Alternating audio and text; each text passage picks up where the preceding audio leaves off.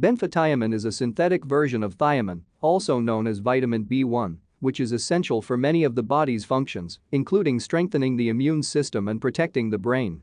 Research suggests benfotiamine may be especially useful for protecting the body from the harmful byproducts of too much sugar and improving symptoms of diabetes and Alzheimer's disease. So before we get started, make sure to hit that like button and also don't forget to subscribe. What is benfotiamine? Benfotiamine is a fat-soluble derivative of thiamine, vitamin B1, that is more easily absorbed through digestion. Benfotiamine is altered by gut enzymes, phosphatases, and then broken down into thiamine by red blood cells or in the liver. In animal studies, taking a benfotiamine supplement increased blood levels of vitamin B1 5 times as much as an equal dose of thiamine. Health benefits of benfotiamine. Possibly effective for 1. Complications from diabetes. Although it increased both insulin levels and the breakdown of sugar for energy in animal and cell-based studies. The most promising benefit of benfotiamine in diabetics comes from its ability to block the production of the sugar byproducts that cause diabetic complications, advanced glycation end products or AGEs. Indeed, benfotiamine reduced the levels of AGEs in 3 small trials on 56 diabetic people. When paired with slow-release alpha-lipoic acid, benfotiamine reduced complications in 9 diabetic patients by normalizing levels of AGEs and inhibiting other harmful protein reactions. Benfotiamine has been most widely investigated for improving age-derived nerve damage that causes weakness, numbness, and pain, neuropathy, in people with this condition. In 4 studies on over 250 diabetic patients with neuropathy, 6 to 12 weeks of benfotiamine supplementation improved nerve damage and its symptoms, including pain. Benfotiamine also reduced the pain caused by inflammation and nerve damage in diabetic mice. A combination of benfotiamine and vitamins B6 and B12 improved nerve damage and feeling in fingertips in 2 studies with 80 diabetic patients. However, 2 clinical trials, both 6-week and 24-month studies, in 90 diabetics, found that benfotiamine supplementation did not improve nerve function, reduce inflammation, or improve blood vessel function. The daily supplements of benfotiamine protected 13 diabetic patients from the potentially harmful effects of a meal that contained high levels of AGEs by reducing free radical damage and blood vessel dysfunction. Benfotiamine protected diabetic mice from the harmful effects of excess sugar on the cardiovascular system. It improved circulation and blood vessel health, strengthened heartbeats, and reduced heart muscle cell death.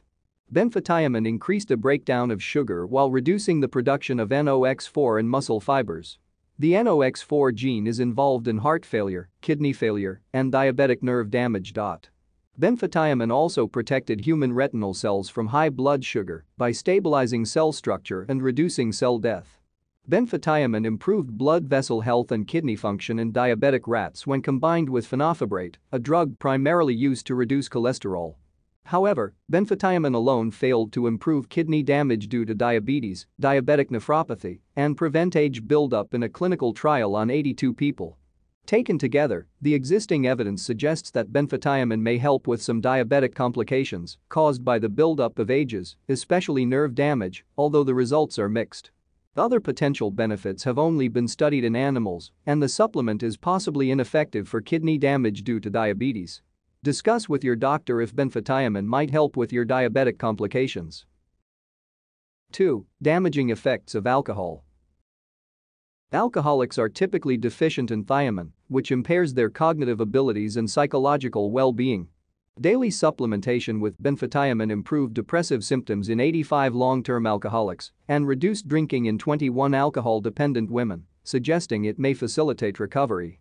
However, a drug more commonly used for spinal cord injury, cerebral palsy, and multiple sclerosis, baclofen, was more effective than benfotiamine to prevent relapse in a clinical trial on 122 alcoholics. In 2 trials on almost 100 people, benfotiamine improved nerve damage caused by alcohol, alcoholic polyneuropathy. Its combination with vitamin B6 was also effective in 2 trials on over 300 people. A dose of benfotiamine 30 minutes after consuming alcohol protected the liver from damage in mice.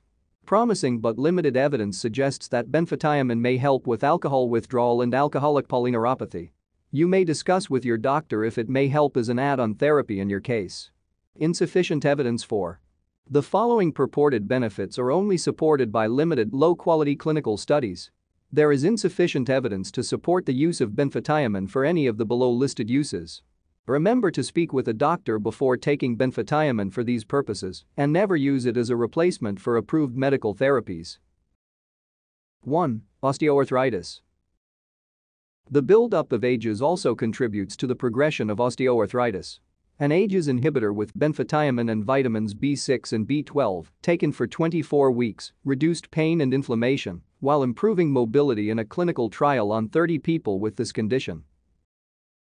2. Reducing the harmful effects of smoking. Smoking increases inflammation and oxidative stress in blood vessels, which can eventually lead to blood vessel dysfunction. Benfotiamine reduced these harmful effects by half in a small trial with 20 participants. 3. Reducing the adverse effects of hemodialysis. In a pilot study, benfotiamine enhanced the antioxidant defenses and reduced DNA damage in 15 hemodialysis patients. Benfotiamine also protected the kidneys and gut of rats during dialysis by reducing harmful ages in the blood and stabilizing cell structure to reduce cell death. 4. Alzheimer's disease. Benfotiamine improved the cognitive abilities of 5 patients with mild to moderate Alzheimer's disease. Similarly, it reduced cognitive impairment and the buildup of a protein that triggers Alzheimer's, beta amyloid, in mice. In a cell-based study, benfotiamine prevented the accumulation of plaques associated with Alzheimer's disease in brain cells by reducing the production of GSK3. Benfotiamine also reduced inflammation in brain cells, a known cause of neurodegenerative. What do you think of our video? Let me know in the comments section below. Thanks for watching and I see you in the next video.